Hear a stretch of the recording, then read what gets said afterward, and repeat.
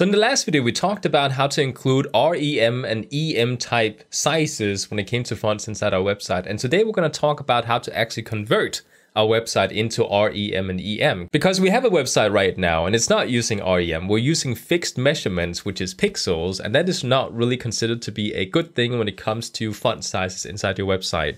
I do want to mention one thing, because people in the comments ask me, okay, so we go inside our main.css, and at the very top, either inside our root or inside our HTML tag, as you can see, we have both right here. So we have the HTML tag, but we also have a root element up here, and we can actually include the default size for our fonts in here if you wanted to in either one of these. Again, we talked about this in the last video, but the point here is that when we go in and we set a default font size, and I decide to set it to 62.5%, I'm doing this in order to get 10 pixels as my default font size inside the browser. Because by default, the font size is 16 pixels, and we can actually see this by going inside our browser. And I will get to show that in a second, but the whole point here is that some people ask me, okay, so we do this in order to get 10 pixels, but why not just do this instead? Because now the default font size for the entire website is 10 pixels and we didn't have to calculate in percentage. Isn't this just much easier to do? And people do bring a very good point, because yes, you could do this, but you run into a small issue, which is that if I were to go inside my website, so let's say I have my website right here. If I were to go inside my browser settings, so if I go up here and I say I want to go down to settings, and inside my settings, you can go into appearance, and inside appearance, you can actually see we have a couple of different things when it comes to font sizes.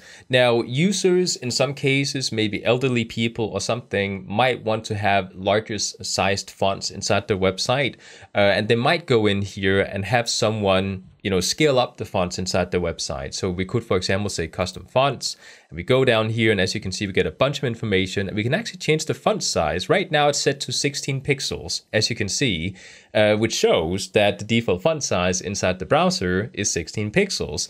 So if a elderly person wants to scale up their fonts inside the website and just do this in order to do that, it would not affect your website if you set it to pixels, because we're setting it to a fixed amount, which means that no matter what they do in here, it is always going to be 10 pixels, because that is what we set using fixed numbers inside our CSS. So by giving it 62.5%, if they were to change the font size from 16 to 20 as the default font size, we're taking 62.5% of 20 instead of 16.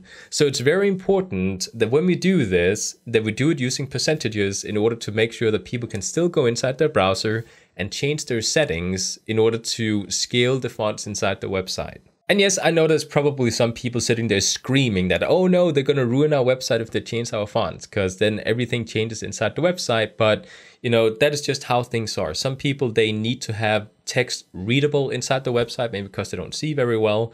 So we want to make sure that we don't set this to a fixed amount. So with that, we're going to take our website, which again looks like this right now. So if we were to go in here, you can see that this is what we have so far. We have a bunch of things, but everything is set in pixels. So we just need to make sure we convert everything to REM.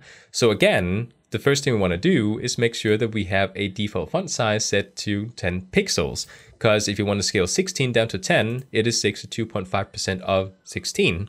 So with that, we can now go through all our CSS just one by one and change the font size. However, we did not talk about line height in the last video. When it comes to line height, that is also going to be a fixed amount inside our current website, and we want to make sure it is not a fixed amount. So when I scroll down and I find the first font, which is inside the H1 tag, I right now want to have 26 pixels. And what is that in REM? That is very simply 2.6 REM, because that is what we can convert it to when we set everything to 10 pixels, right? So we do that, but there is also something about line height, and there is actually kind of like a default rule of thumb chart that you can use in order to actually set this to something that is going to fit with this font size. And it is important to mention that this is just a rule of thumb, but essentially what you want to do is you want to make sure you don't use pixels, because again, that is a fixed amount. And instead you want to go in and use a unitless amount, which means that we can go in, and if we're using 62 REM, then we can say that that is 26 pixels, essentially.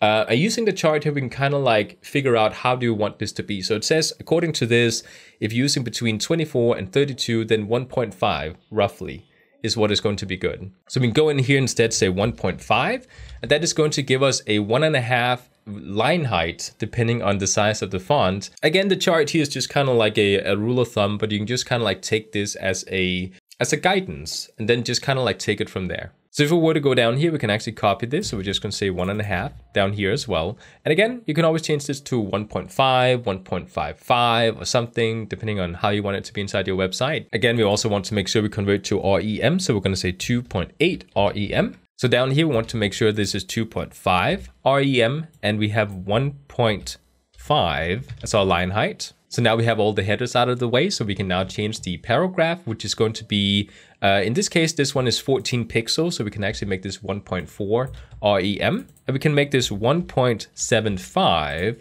and the same thing goes for the anchor tag down here, so we can just sort of like convert it to the same thing. So now just scroll down, and you continue your travel throughout your website. So we just continue, and I can actually see we have a line height when it comes to our anchor tag down here. Now, this particular one, we don't want to touch because this one is actually set to the header size. So this one is not the same thing as using, line heights to make sure that, lines within text is actually appropriately spaced between each other. This one is actually to make sure that we have some text centered inside our header inside the website. So this has to be the same amount as our header. So this is going to stay as it is. So we're going to continue down until we find something where it says font size. So we go down. Right now we're not seeing, oh, here's a font size. So this is the footer testimony. This one does have a font size. So we're going to set this one to 1.5 or 1.6 REM. And the line height is set by default inside our paragraph further up when we started changing things. So we're just going to keep this for now. And we're going to continue scrolling down until we find another font size, if there is another font size, because we don't have a lot in here. So we have nothing else in here. So we're just going to save. And let's actually go and check out the website just to see how it looks like. So we're going to refresh it. And as you can see so far, everything is good. We're going to go down. Everything is still fine when it comes to line height and everything. So right now, everything's good. So going back inside our website, we're going to go inside our index.css file and we're going to do the exact same thing. So we're going to scroll down and make sure whenever we see any sort of font size or line height that we want to make sure we go in and actually take a look at if we need to change these. So right down here, you can see we have a font size set to 96 pixels. This one does, of course, have to be changed. So REM. And we want to make sure it says 9.6 REM. The line height is also going to get changed. Now in this case here, you can see we might have to experiment a little bit with this one. So if I were to go in and say, for example, let's do 1 just to test it out and then go inside the website and just refresh it to see what it says. So going to the top here, refreshing, you can see that, oh, it got a little bit smaller and I might want to increase it just a little bit more. So let's go ahead and do that. 1.1. Let's try that out, see how the website looks like. And that is back to where we had it before. And again, we're just going to go back in here and we're going to scroll down. We're going to find the next one here, which is 18. So it's going to be 1.8 REM. And then we want to make sure we also change it down here to 1.75, according to my chart here. So we're to actually go ahead and save this just to check how everything looks like, because I like checking things before I start messing with the entire website. Right now, we have everything in here that is going to change. So let's go ahead and refresh it. And it's roughly the same. So everything is fine. Again, you can always change things if you want to, but so far everything is good. So we're just going to continue scrolling and we have another font size. So 1.8 REM. And we want to make sure if there's a line height, there is right here. So we want to make sure we copy this and paste it in.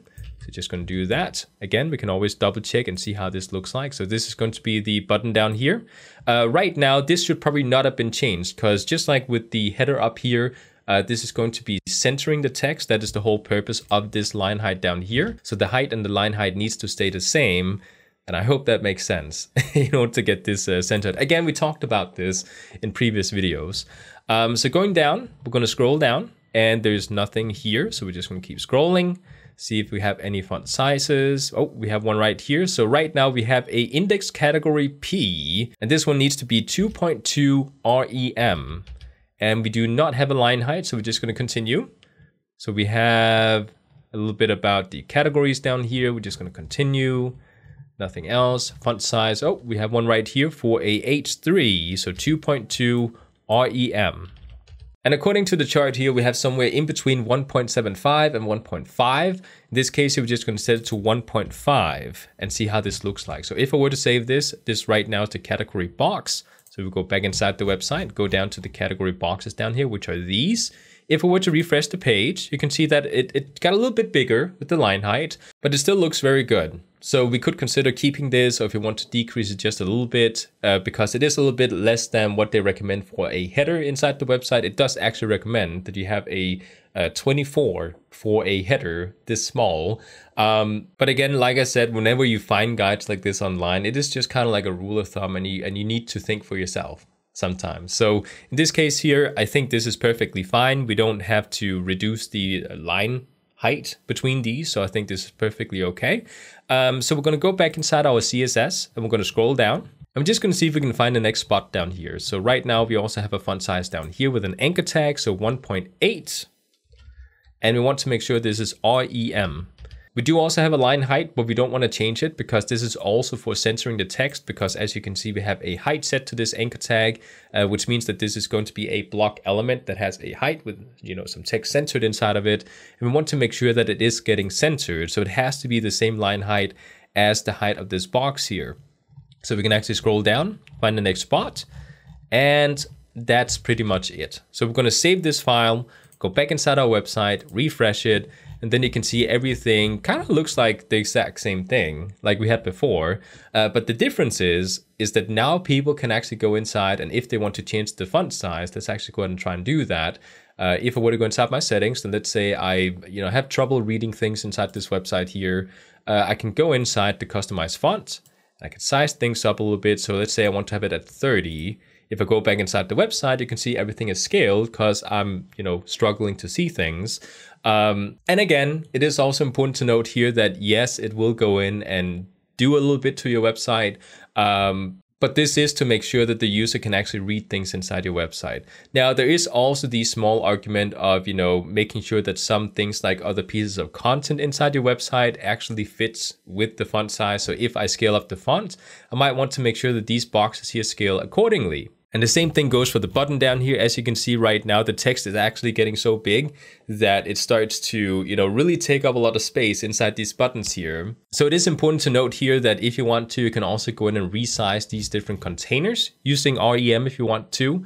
That is not something that is considered to be a bad thing. You can always do that if you want to, if it goes in and actually makes the website a little bit more user-friendly when it comes to your design. Just to give an example here, since I know some people might want to see this, if I were to go inside and find my index-category-box, right now I can see I set it to 200 pixels times 200 pixels.